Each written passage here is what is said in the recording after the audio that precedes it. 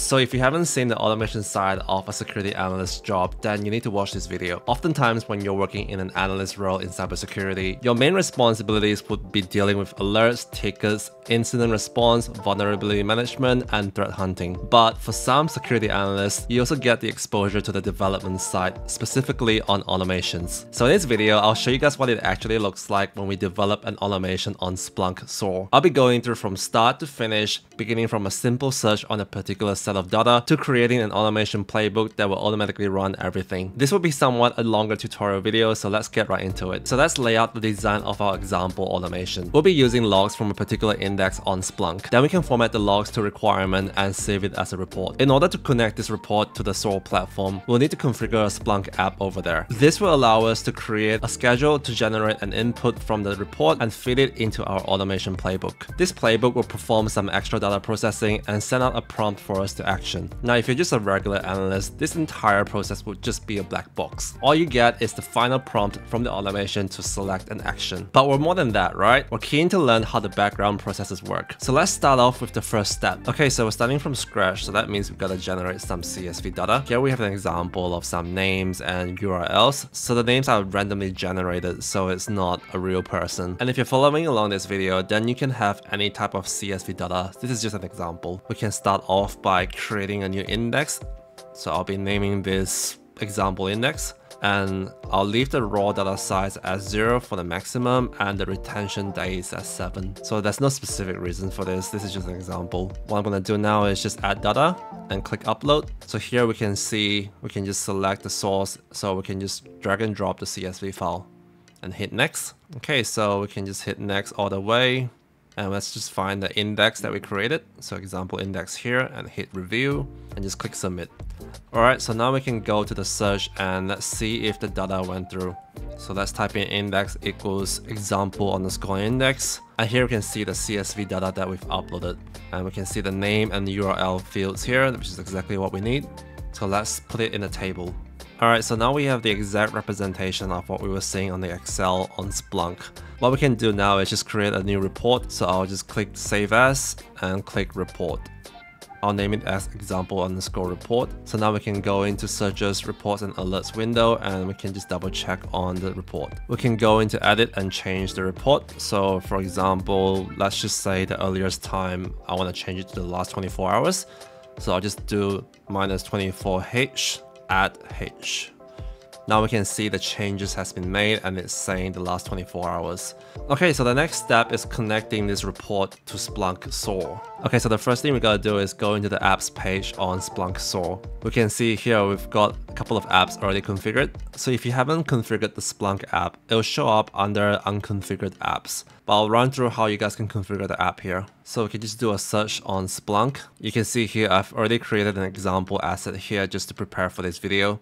So let's go into that one. Okay, so the first tab under asset info, everything here would be automatically configured already. So we just have to go to the asset settings. All right, so a couple of things here to add. So when you set up your Splunk, you have to put in the host name here, the port, the username and password. And the next important thing to set up is the command for query to use with on poll. So you need to set it as safe search. And the next thing is put in the report name under this field here. So it'll be example underscore report. Make sure to add the double quotations. And then let's test the connectivity to make sure that it's properly set up. And here we can see it's successfully connected. So that's good. Now we can go into ingest settings. This tab here basically sets up the report in terms of how it gets ingested. We can set up the schedule and the labels in this particular tab. And if we hit poll now, it's just gonna run the report. So let's set the maximum containers to, let's say 5, and we have an error here. It wouldn't be a development work if there's no errors. Alright, so it says HTTP 400 bad request. So this probably means that there's something wrong with the permissions. So let's go back into the report and we can see that the sharing is private. So let's go into edit and edit permission. I'm going to select everyone for read and admins for write only. So that's within the app. And now we can see the report has been shared within the app. Let's go back to SOAR and hit poll now. Cool, so now we can see it's created 5 containers. So the next thing we gotta do is go into the queue. So whenever a report has been polled, it would just land in the queue here which allows the analyst to look into the event and do the investigations there. And here we can see the names of all of the events has been configured to be example test. So that was from the previous configuration that I've done. So let's look at an example test. Here we can see the recent activity is empty because there's nothing going on right now. And if we go into the artifacts, we can see the field values. Here we can see the name and URL has been generated. And if we go into the second event, we can see the same thing, name and URL.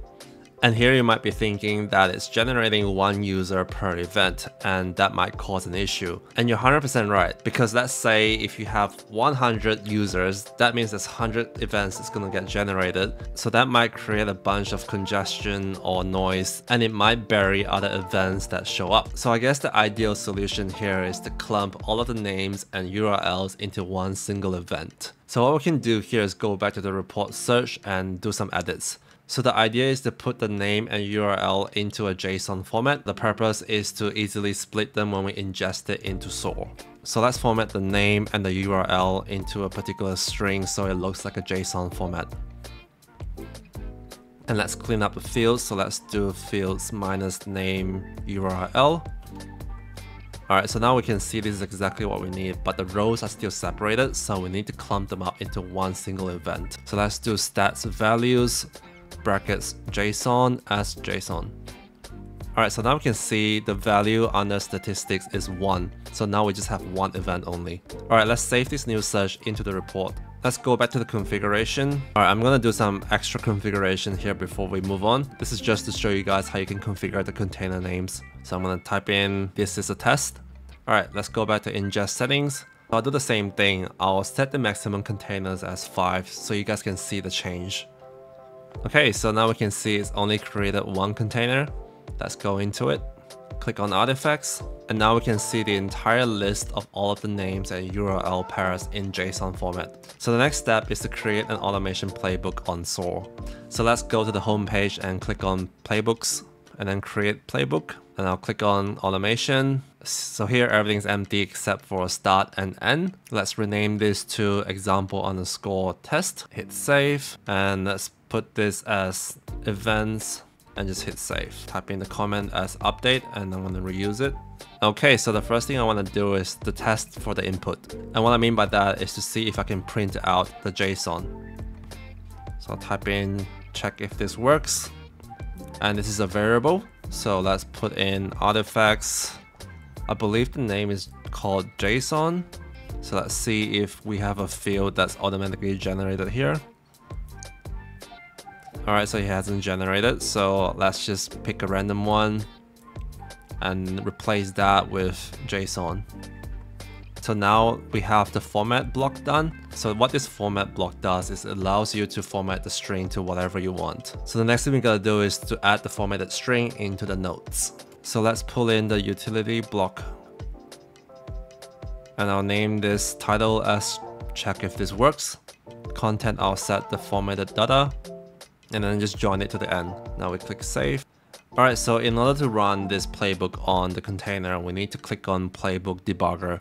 Let's click on the scope to all artifacts, and we need to find the event ID. So let's go back to the container, and we can see the event ID is up the top, 4917. Let's copy that and drop that down here and just hit test. So it's saying that it's finished successfully. So let's go back to the container, and here we can see the recent activities that the playbook has run. And if we go into notes, we can see that's added a note here.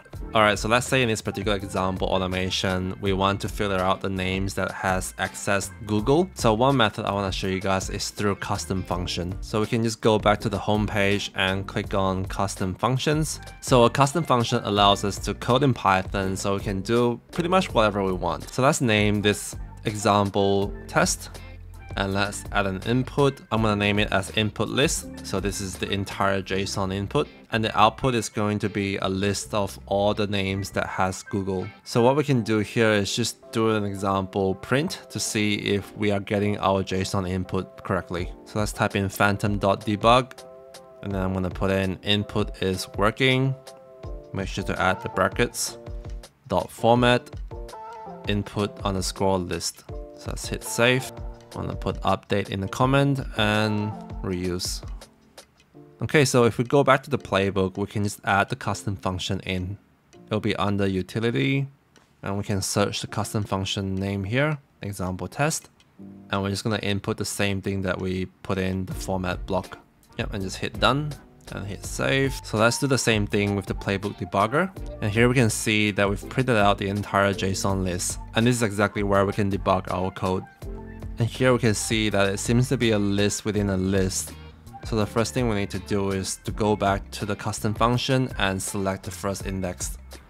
So I'll put in my list equals input underscore list and select the first index, which is the 0 index. And for entry in my list, let's look at what an entry looks like. Let's copy this name URL pair here and paste it in the comment. So here we can just easily visualize the reference. Okay, so let's just grab the name out of the dictionary pair. Same thing with the URL. Then I'm going to create my output list. So that's going to be the list containing all of the users that has accessed Google. So if the URL equals google.com, I'm going to append the entry to the list. So now let's change the debug to Google list and replace that with my output list. I'm going to check this. And let's go back to the automation and hit test. Okay, so now we have a bunch of errors here. And it seems like it's relating to string indices must be integers. So let's go back to the custom function and let's see what's going on. Here we can see the mistake is actually in the format. So this entire entry is an entire string, so it's not in a dictionary format. So let's change that. So what we have to do here is just split the string so we can extract the name and the URL. So let's do the name first. Okay, so let's do a quick check by doing phantom.debug, and then let's type in here .format, and let's put in the name here. So this is just to double check if I've done the splitting correctly. Alright, so now we can see that we've done the splitting correctly. Let's go back and do the same thing with the URL. So now we have the name and the URL extracted from the string. Let's remove that, uncomment the if statement, let's hit save, and let's go back to the automation and test it. Alright, so now we have all the names that has the Google URL. Now we need to go back to the custom function and set the output. So let's set it to Google underscore list for the name. And then we need to put that into the outputs dictionary and then set that as my output underscore list. Let's click on our custom function here and let's change the input of the format block as the output of our custom function, which is the Google underscore list. And let's save that. Let's do a quick test. Okay, so now let's go back to the container. And here we can see all the errors that we've done previously. And here in the latest note, we can see this is the one we've just done. Here we can see this is all the list of names that has Google in it. But this note here is not as pretty looking, so let's do some formatting. Let's go back to the automation here, and what we can do here is go into the format block. We need to remove the last part, which is Google underscore list, so it's just .data. And now let's see if it formats properly. And here we can see it's presenting the new line correctly. Alright, so now that we have all the information filtered out, let's say we want to do some action on the Google URL. So what we can do here is to create a new block which will prompt the user whenever this particular automation runs. So I can select the user that's going to be prompted, and let's type in a message. This is an example prompt. Select yes to ban this user. So this is under the assumption that we have another app that allows us to ban a user. And let's put the variable here as all the list of users that access Google. And let's put in the question, select yes or no. Join that to the end and hit save. So let's go back to the playbook debugger and hit test. Now we can go back to the container. We can see under approvals, we have a new prompt. So from a regular security analyst view, this is usually what they see only. So I'm going to select yes for this. Alright, so now that we know the prompt works, so let's go back to the automation and do an example where we can filter out the yes responses. And I'll click the responses.0 equals yes. And then I'll add in a format block, which is going to be a placeholder for an actual app that actually performs the action when you say yes. So let's say if an analyst response is yes, then this is going to filter it out and then it's going to trigger the app to block the user. So let's just mimic the app and create a note here. Users ban, and hit save. So I'll click test, go back to the container. So now we have a new prompt, and then let's just click yes. And here we can see example that if the user has been banned, then it will create a note here saying that we have blocked the users. Alright, so the last thing we gotta do is just configure this automation to make it active. And then let's hit save. Okay, so the final thing to do is just to completely automate this entire process. What we can do here is go back to the app and we can set the report to be triggered on an interval or a schedule. So let's say we want to trigger it every half an hour. We can just add it here and select interval and put 30 minutes here. So I'm just going to hit poll now to simulate when it triggers. So this is going to be the background process every half an hour. And we can see it's already triggered the prompt here. So an analyst can just go into the container and look at all the details. So for example, we can see the prompt has been generated here. We can go into the artifacts. It has the same values as we did before. And we go into notes, we can see everything's already populated. And then under approvals tab, we can see the prompt here with all the details and we can just select yes. And in this particular case, it will just block the user. Alright, so that's an example of how an automation works using Splunk and SOAR. Hope you guys enjoyed this video. Thanks for watching.